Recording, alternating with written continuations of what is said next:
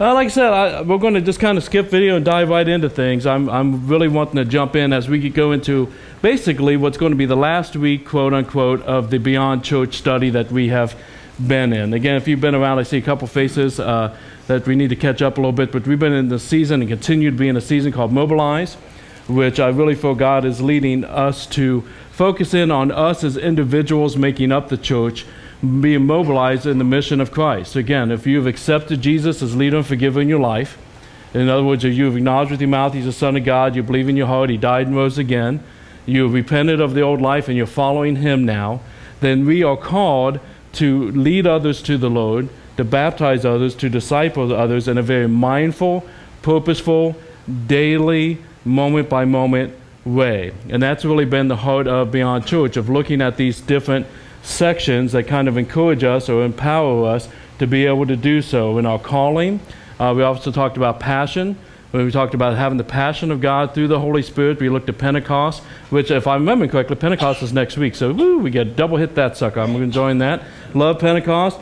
We've looked at things as well, like being authentic, being the people that we say that we are, living by the beliefs that we say we believe, holding on to the promises that we believe of God, and then also being able to be, again, capable, being equipped for this role, courage, having the courage and the boldness, being principled, and then last week, also we talked about hope. I'm going to get a drink of this. If anybody needs some, just let me know. Want some coughing on this side, I'll share. And last week we talked about hope, and that's, again, just living by that hope and that knowledge, not like a wish, but the knowledge that you and I have an eternity with Christ, that we have eternity in heaven, and not only in the future, but now, that we have a relationship with Him now, that we can choose whether or not we're going to plug into and follow Him before we keep trying to do shortcuts that the world tries to offer to us. And then also we have, just hope that we can be made a difference in somebody else's life, that we can lead others to the Lord as well. But today we're going to change the focus off of us as individuals and come back to talking about us working as a team. Because we are designed, as we have seen over and over again, and we're going to see again today, made to be collaborative. If you've been taking notes of the different things that we're talking about, that's your little buzzword for the day. We are made to work together. We are made to be a body, not just for encouragement of one another and having good relationships and having good time on Sunday mornings, but we're made to work together. So that's what we're going to look at more deeply today as we go to Acts chapter 6. So we continue our study here on being collaborative and what that looks like and why it's so important and what your part within it is. So we're going to Acts chapter 6, and as I've said before, we have been looking at two primary things in Luke's writing.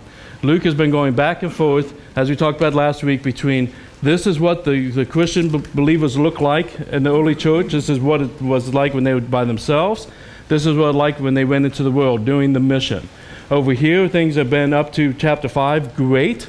They were devoted to the apostles' teaching. They were devoted to taking and helping each other. No one had a need. I'd sell my extra land to give you money. Well, actually take the money to the apostles' feet, and then the apostles would take and distribute the money. But no one had a need. Everybody was doing their part up until, again, chapter 5. We saw what happens when people decide to go their own route instead of God's route and the turmoil that causes. But for the most part, up to this point, it's been really, really good. Then, when they go into the world, we see two things happen. We see a growing persecution going on. They're being arrested, they're being held in prison overnight unless God decides to let them out early, right? We looked at that last week. We looked at them being threatened.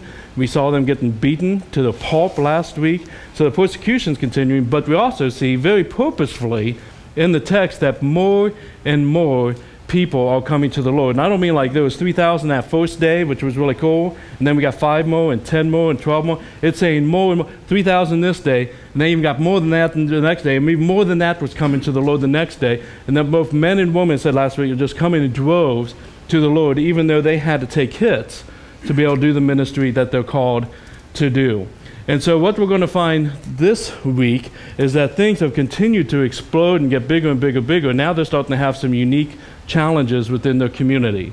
And that's very commonplace. We've kind of gone through the same things. We love some of the changes that God led us through over the last couple of years, but there's also times that we had to scramble to be able to accommodate those things. Or that's why all this stuff's going on around you, is to be able to scramble to accommodate those things. But even bigger than that, how do we continue doing ministry without getting clogged up with this growth stuff is a big challenge to that. And that's what they were dealing with as we get into this section today. So read with me if you would. We're going to read part of this and kind of babble about it. But verse 1 says, "In these days when the disciples were increasing in number, a complaint by the Hellenists arose against the Hebrews because their widows were being neglected in the daily distribution." So what this is talking about is an early church practice that wasn't just here, but it's continued through the writings of the New Testament, probably for at least the first century, if not longer, where there was what's called a list of widows.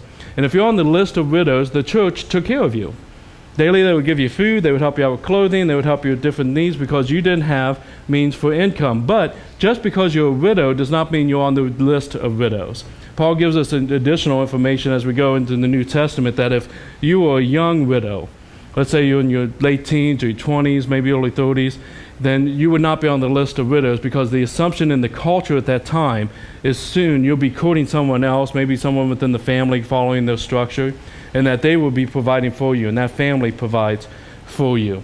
If you were an older widow, that doesn't necessarily mean that you automatically get on the list of widows either. According to Paul, if you have family, your family takes care of you. And these are some of the principles we still use today with the Stephen Fund. That one of the things that when someone comes and says, hey, I have this need, and they have family and they have resources, Paul says, don't put them on the list because they should not be using the resources of the church because there's others who do not have that benefit that need those resources. And family needs to take care of family. There's a really strong calling in that as well. So in this case, what we have are older widows who have nobody else to take care of them, or a family who's refusing to be godly and take care of them. And so what we have is we have these groups within all the believers out here where these Greek-speaking Christians, the Hellenists, are seeing that their widows are not being taken care of because all the help's going on over here. And so they really have a choice whenever there's something falling through the cracks within the church community of either becoming us versus them, and resentment and talk and things growing up to be more and more, or take that frustration, take it to the leaders, because they might not even been seeing this at this point and saying, hey, we've got a concern. This is not right that these guys are getting taken care of and these guys aren't. And so when they came to the leaders to give that to them, then the leaders had a decision to deal with. And I really believe, and forgive me for being wrong, and I'm not trying to down the church as a whole, but in our day and age today, I think if this situation came to most church leadership teams, they would say, hey, it's not right that they're being overlooked. And that's a good thing, right? I think it's not right for them to be overlooked, so let's stop. We're the leaders, let's stop, and we're going to stop over here, and we're going to take a couple months, and we're going to come up with a new program. We're going to come up with a campaign drive to get more resources. We're going to take and come up with a better system so that everybody's taken care of, and we're going to knock this out. And that makes sense to us, doesn't it? However, the apostles were focused on God's vision and had a different response that I think is much more mature and also much more complex. Look what this says in verse 2. The 12 of the apostles, the leadership, summoned the full number of the disciples and said, it's not right that we should give up preaching the word of God to serve tables. How people respond to that right off the bat? You know what I mean? It's like, yeah, that makes sense, but serve tables, you kind of like, it seems like you're downing the situation, but I don't think they were. It says, therefore, brothers, pick out from among you 7 men of good repute, full of the Spirit and of wisdom, who we will appoint to this duty. But we will devote ourselves to prayer and to the ministry of the word. And what they said pleased the entire gathering. In other words, they didn't say that's a situation, that's just a physical thing. You know, we're going to all be dead in 50 years anyways. Let's forget about that. Who cares? We're all just about saving people. That's all we're all about. Everybody get out there and save people. And if you don't have money, then just go deal with it, get a job. That's not what they did. But they said to us, this is an important problem, yes. But that's not what we're called to take care of. That's not our place. Our place is to go out and teach and lead people to the Lord and continue this ministry. And what they recognize is sometimes Satan uses good people and good situations that seem to make sense to stop us from the focus on the mission that we're called to. Does that make sense? They said, well, we're not going to stop doing what we're doing, but this is an important problem. So do me a favor, find 7 men who love the Lord, they're above repute. This is the beginning of disciples in the scripture, and you bring them to us, and we'll confirm that they are above repute. we'll appoint them, and they can take care of this need, and they can knock it out. And everybody's taken care of. The need's taken care of, but we're not stopping doing the ministry. Because what they realize is that we're not all made the same. That we all have a particular shape, like we talked about when we first started talking about this. We talked about calling. You are made different than me, and it's a good thing. And so the apostles had their ability to teach, their ability to do the miracles, their ability to serve the Lord in that particular way. But looking at some of them and how they handle situations, some of them were not the best at bedside manner. Okay? Some of them were not caregivers. They weren't made that way. So you go find 7 guys who maybe they can't get up in front of everybody else and preach. Maybe they can't teach a class because that's just not what they're made to do. But they love people. They want to help people. They love the Lord. Find those guys and raise them up so we can empower them so that all of this is taken care of. That's how we work. That's what we are made to be. And again, I've said this a billion times. I was in my 20s, I really believed the whole junk of I can be a Christian and not go to church. But the reality of it is that does not match up to the Scripture. If I want to be the fullness of who God has created me to be and have the fullness of what God wants for me, I am created to be in church community and to be collaborative, working together, making a difference. Well, look what happens here in verse 7. This is the result of that decision. It says, and the word of God continued to increase, and the number of disciples multiplied greatly in Jerusalem, and a great number of who? Priests became obedient to the faith. Now we see a little bit of voice, not a lot, but these people that were threatening them last week are now coming to the Lord through what continues to happen because the apostles did not stop doing the apostle work, and the caregivers started doing the caregiver work. It would have been a disaster for the apostles to stop and deal with the physical need instead of empowering others. I remember, I'll just throw this in, about 7 years ago, we went through a very tough time here at the church. I really believe out of our 10 years, our first 3 years was almost a completely separate thing than what God's been doing the last 7 years, that we needed to learn lessons and take some hits. And I remember when we went through that situation, getting up here and just looking at the story of Moses in the Old Testament when he was trying to judge everything and try to take care of all the daily problems. And his father-in-law showed up and said, look, this is not good. You're getting bogged down in everything. Raise other people up that can deal with the day-to-day stuff, and you keep going on what you're supposed to be doing in the Lord. And I needed to learn that lesson. That a big part of that chunk of that first 3 years was me trying to do everything. It's just not my role. I'm to preach, I'm to teach, I'm to love on you guys and equip you guys to do ministry and for us to do ministry together. Does that make sense?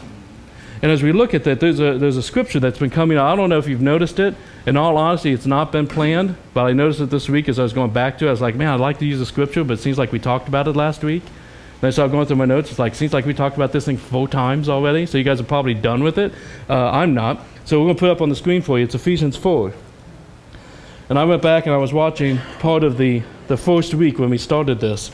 And this was one of the keynote scriptures. It says, speaking the truth in love, we, the community, are to grow up in every way into Him who is the head, into Christ, from whom the whole body, joined and held together by every joint with which it is equipped, when each part is working properly, makes the body grow so that it builds itself in love. That we are designed for this. This is what we're called to do. And this is one of the mentalities, not necessarily off this set of verses. There's another verse we're about to go through in Revelations, but this really is a big chunk of why I really felt God was calling us to do the fellowship, is because we needed, not we like Mary and like we're the only church that matters, but just we really had this focus on doing this together, of living this together, working this together. And one of the first things that we did is we looked at, do we have membership or do we not have membership? I grew up in American Baptist churches. We had membership. We don't. What we landed on is what's called covenant relationships. And if you've been around for a while, you've heard about those. And there's a brochure back here that talks all about it. And realistically, if you look at it, it's probably just a difference in terminology if you're doing church right. I don't care if you have membership or covenant relationships. But if you say, I've been coming here for a while and this is my church. This is what God's called me to be, because I am a big believer in the local body church. That doesn't mean that we don't have the church as a whole. You know, when we talk about being collaborative, we need to look at the church as a whole working together. We need to look at networking and working with ministries and help ministries like Leap-In and with the food pantry and Voice of Hope. Absolutely. But today we're focused on the local church. And when we look at the local church, it basically says if everybody walks in those doors, nice new doors, thank you very much, Brent.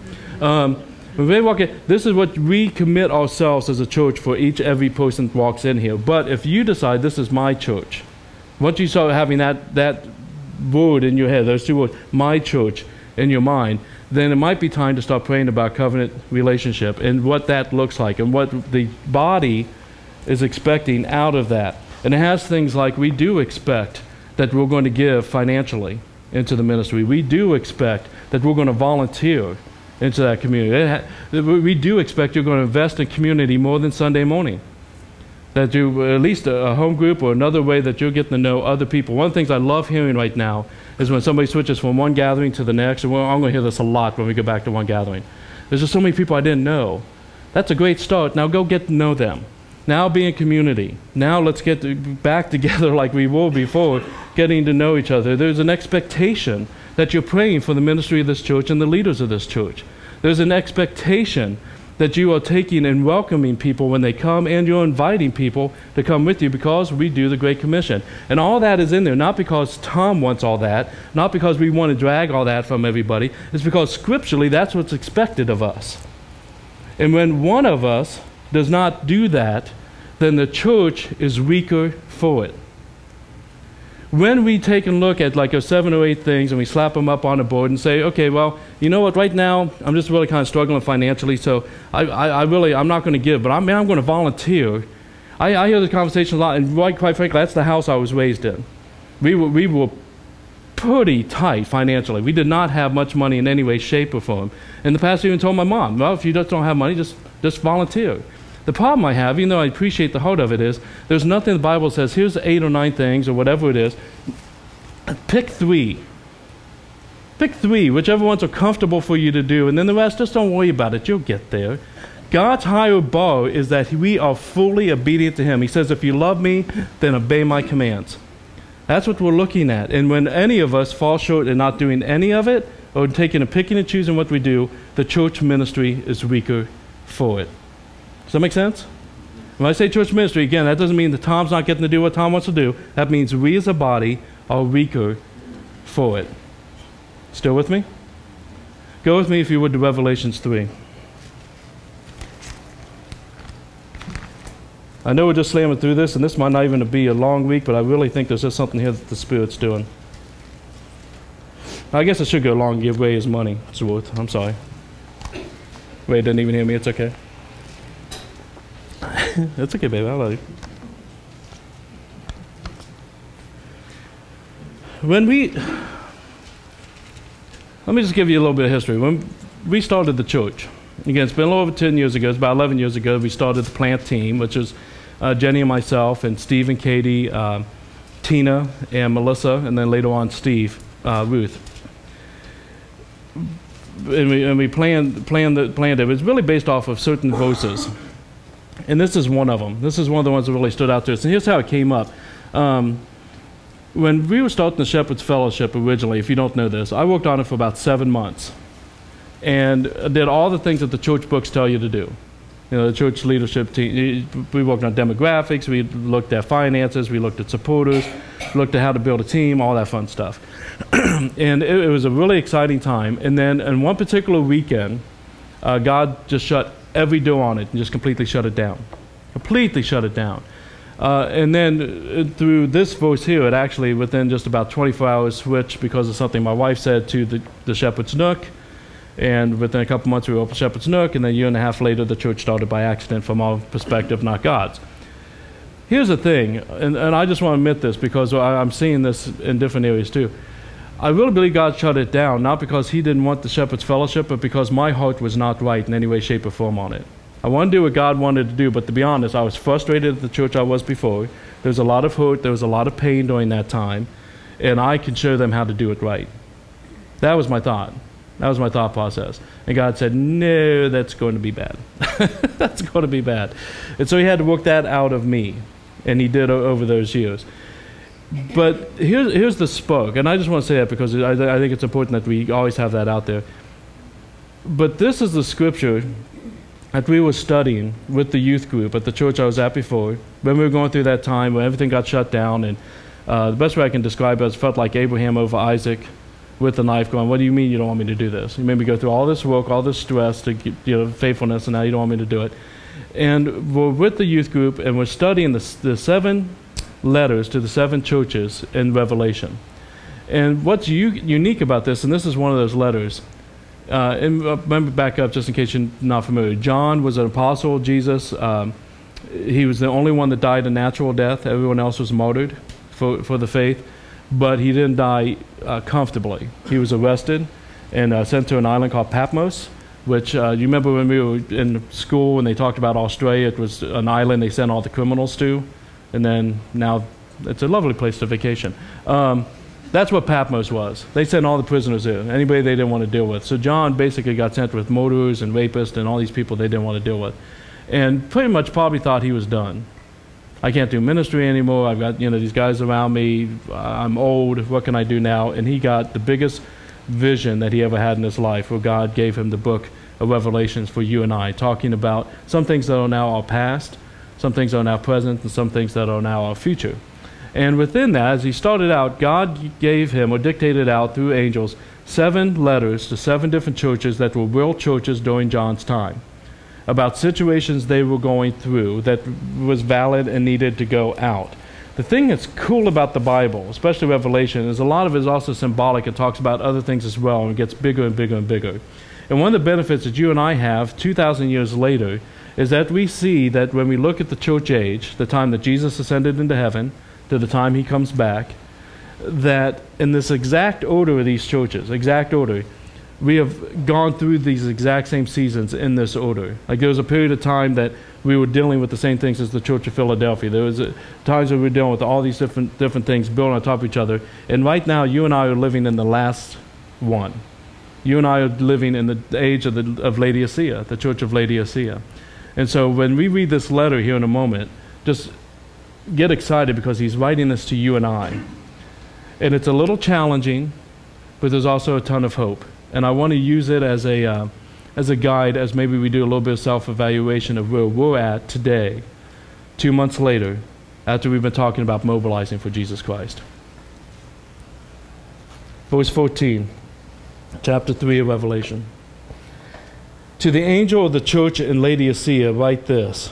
These are the words of the Amen. In other words, the so shall it be. These are the words of the Amen, the faithful and the true witness, the beginning of God's creation. He says, I know your works. You are neither cold nor hot. Would that you would either be cold or hot. So because you are lukewarm and neither hot nor cold, I will spit you out of my mouth.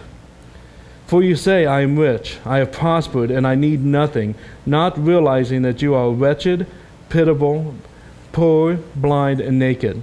I counsel you to buy from me gold refined by fire, so that you may be rich, and white garments, so that you may clothe yourself, and the shame of your nakedness may not be seen, and salve to anoint your eyes, so that you may see. As we get started into this, that's kind of a heavy little verse. And I really don't think, if we're going to be honest, that it's all that hard to see how it applies to our lives and to our culture, at least in this country.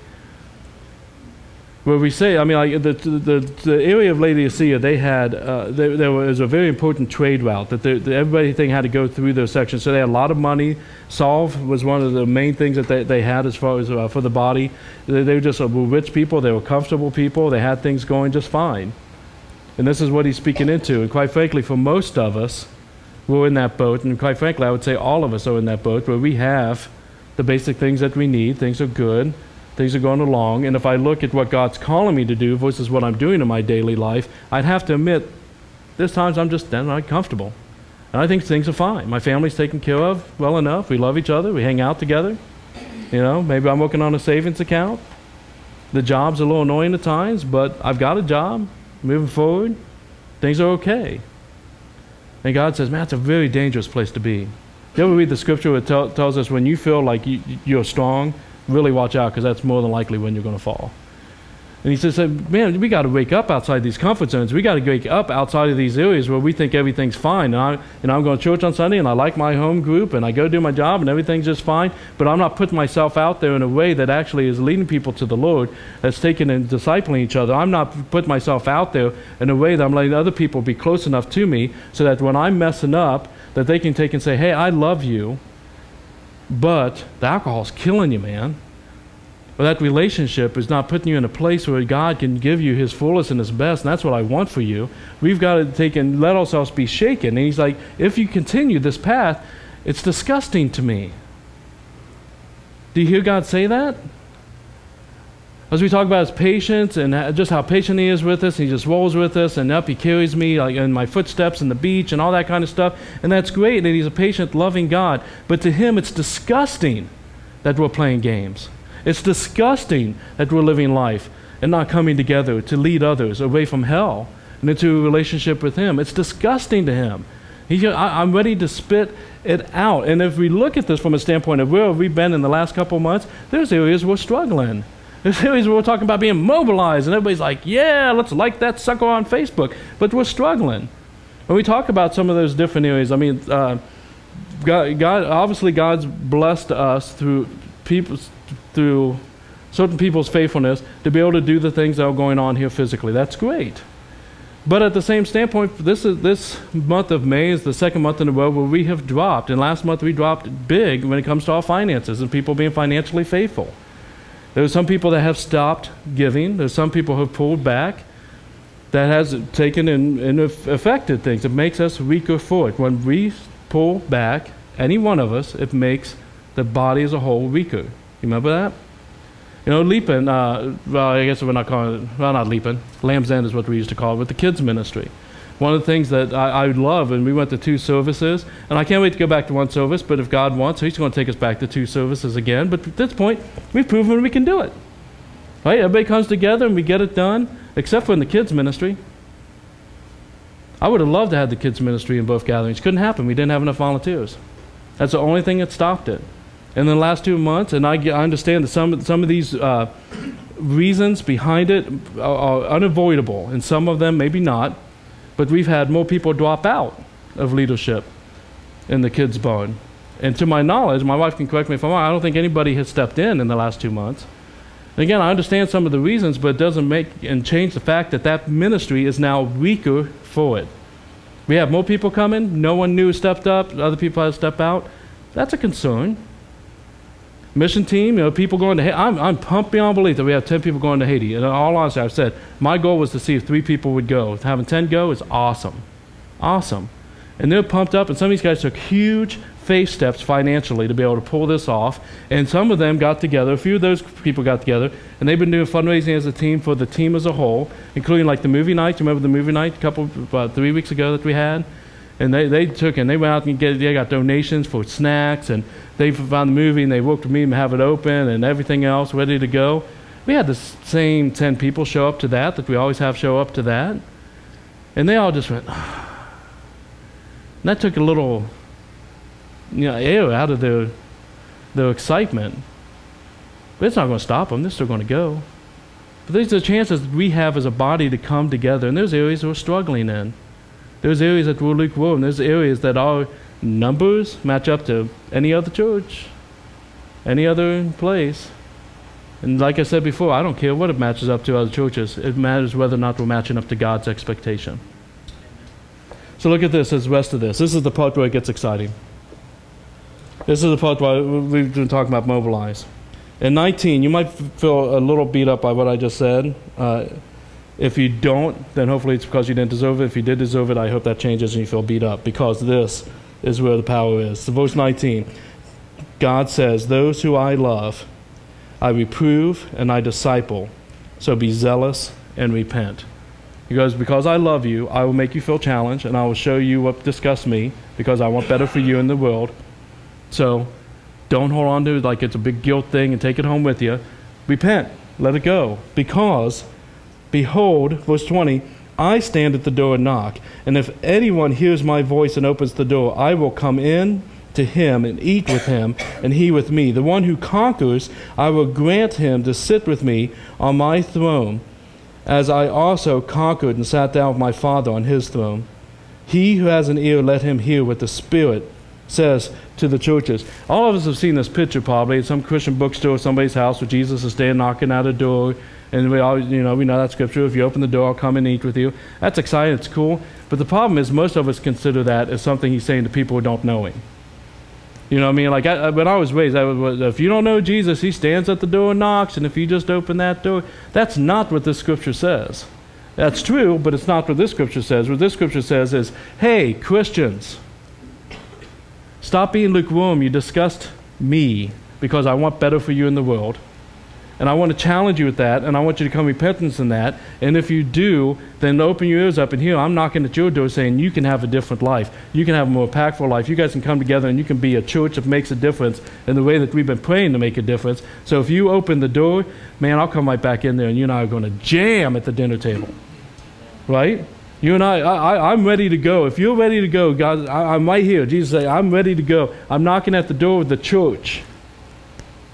Again, nice new doors, but it's nothing but a building if we don't open the door and say, Jesus, can you come in here and use us because we want to follow you. We want to make a difference for you. And he promises if we say that and we believe it, he'll do it. He'll do it if we stop being lukewarm. We got to get hot, man. Not just hot. Hot for the Lord, right? What's that laughter? You guys are messing me up.